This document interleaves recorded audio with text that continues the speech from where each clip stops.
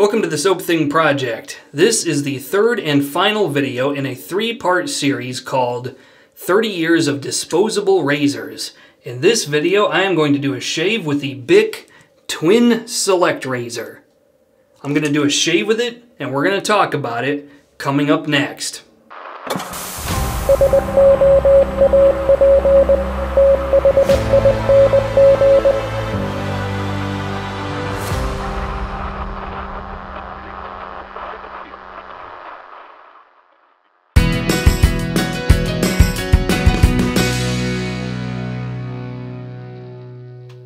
Right then, let's do a quick recap. The first shave in this series featured the chic disposable razor made in the 1980s. That was followed up with a Gillette Good News that was made in the 1990s. Today we are doing the early 2000s. This is where the Bic Twin Select comes in. Let's go ahead and read from the packaging. It says 2002, Bic USA, Milford, Connecticut, made in Greece, which is interesting. And once again, I am really dreading tearing this blister pack apart because this is a great example of some shaving history. It might not have been that long ago, but it still is something that you hate to tear apart. But for the sake of entertainment, that's what I'm going to have to do. It's interesting to note that the chic disposable razor from the first video had neither a lubricating strip nor a pivoting head. The Gillette Good News did, and now we're going backwards. We're going back to a razor that neither pivots nor lubricates, for whatever that's worth. So that's the razor, the Bic Twin Select. The bar of soap that I'm using today is going to be Dial White. This is a 3-pack, so I'm going to have soap for a while. This one says on the packaging, 1999, the Dial Corporation, Scottsdale, Arizona. So this one is just outside of the early 2000s. I got as close as I could. Here is the ingredients for Dial White. Let me see what this has in it. It does have tallow, so we are back to a tallow base bar of soap, so this should be interesting. That's the bar of soap that's going to be used today. Dial White from 1999. The aftershave is actually quite fascinating. It's Nivea for Men. But not just any Nivea for Men. This is fresh cooling balm from the early 2000s. There's no date on this, but advertising from that era places it at somewhere in the early 2000s. And so the age of this bottle is in the neighborhood of 20 years old. Yes, this is a 20-year-old bottle of aftershave balm from Nivea for Men. I have no idea if this is even safe to use, but I'm going to give it a try. And the scent on it is just wonderful. It's amazing that some scents are just lost to time. It really is, because I have not smelled anything like this in a while. Even the Nivea for Men we have now does not smell like this. It's just this brisk, fresh, sort of dated, late 90s, early 2000s kind of smell. It's really wonderful.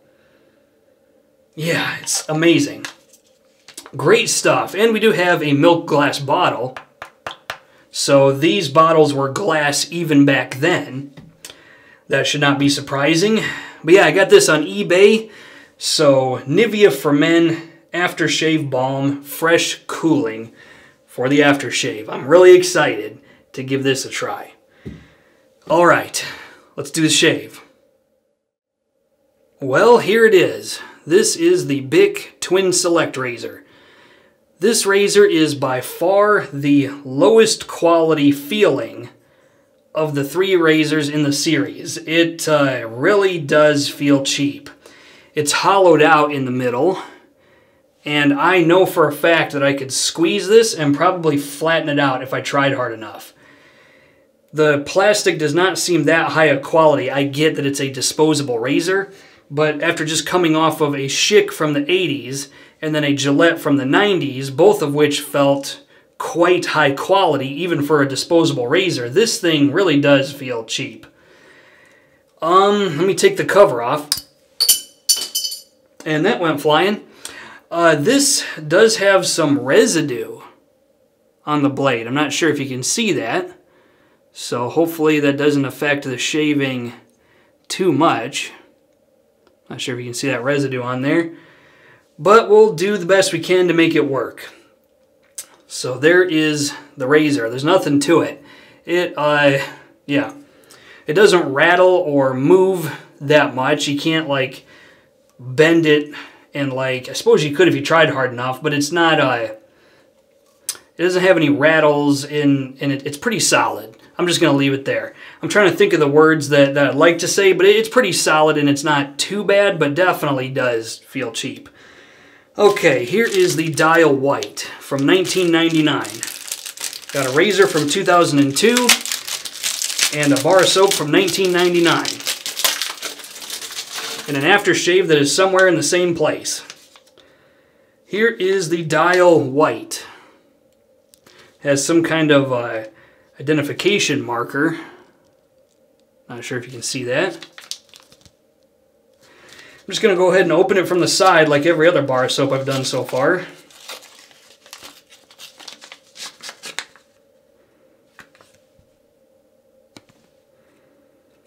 Interesting. So here's the bar. Dial antibacterial.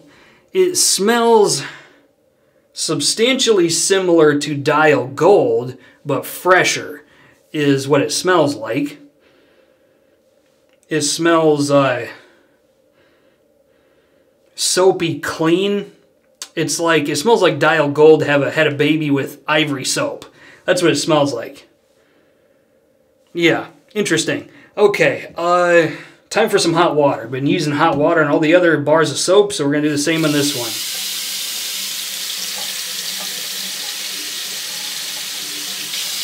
There we go. That is plenty hot enough. All right, let's wet the face.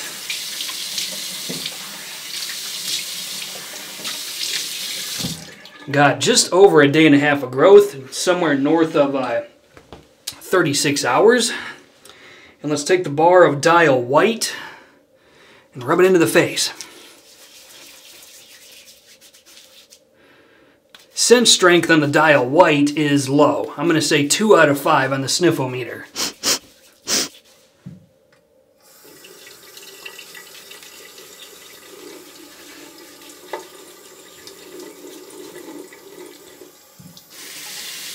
Rinse that off, set it down, and let's get some hot water and try to rub this in a little bit.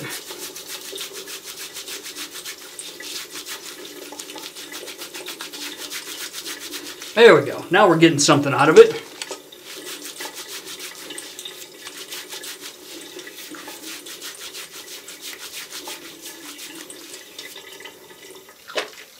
It does seem to be a little bit thicker than the Zest or the Olay. But then the packaging does say richer lather. So, for whatever that's worth. Okay, Bic Twin Select razor. Here we go. I am not confident about this. We'll see what happens.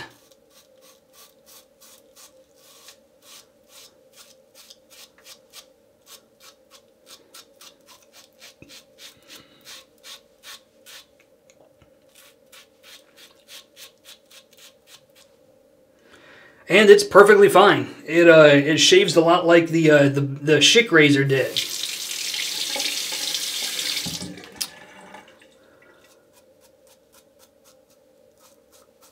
It is sharper and less blade feely, less blade forward than the Gillette Good News, but that's to be expected. All right, down here.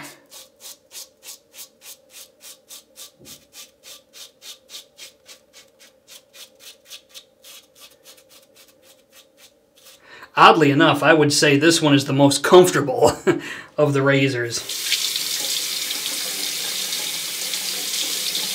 That is very interesting. Okay, let's do a second pass. Rinse off with this hot water. Oh, hot. Oh.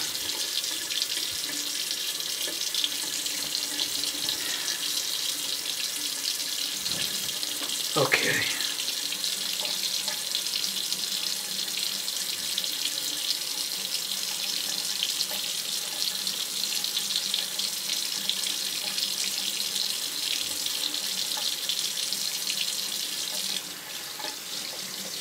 Ooh, hot.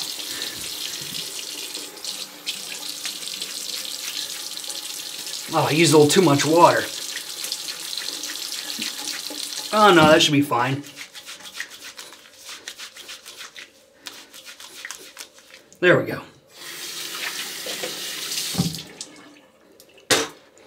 The stuff does not taste good, so don't eat it.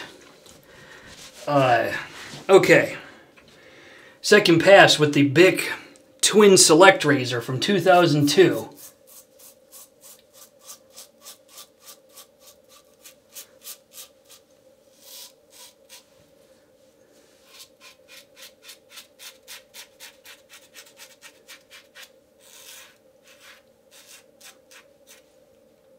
There's not much to this one. It's just an easy, smooth shave.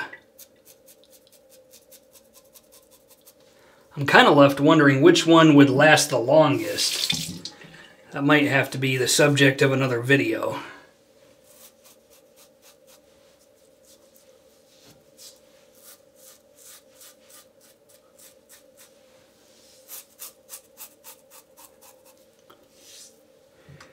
Get a little more water to reactivate that soap.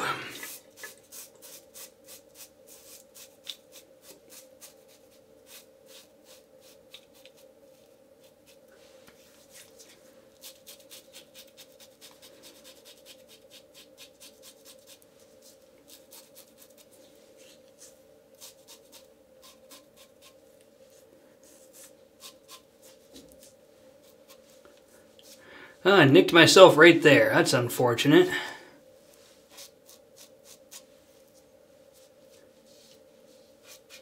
I think I had a bump there, though, because everywhere else seems to be fine.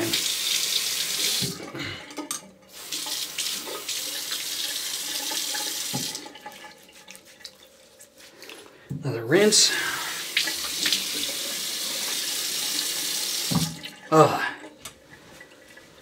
This was a slick, comfortable shave. I'm not sure what happened there. Looking at it, it does look like there was some kind of a bump there that just was inevitably going to get sliced off pretty much no matter what. Kind of the unfortunate part about having imperfect skin is that stuff sticks out and gets hacked off. Okay, in any case, let's do the Nivea Men Aftershave Balm Fresh Cooling. This is going to be interesting.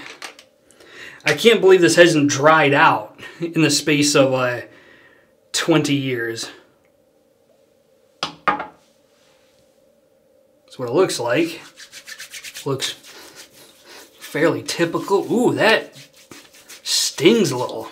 It's got denatured alcohol in it, so I shouldn't be surprised. Oh, the smell is just wonderful. Love this stuff.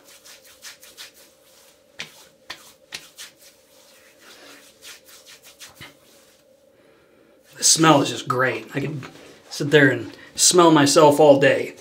It's amazing how stuff like this seemingly doesn't age. Like, I don't know, it's hard to tell if this stuff is really actually any good anymore. Like, does this stuff go bad? I don't know. I really don't know. That's a good question. So, the Bic Twin Select and the bar of Dial White.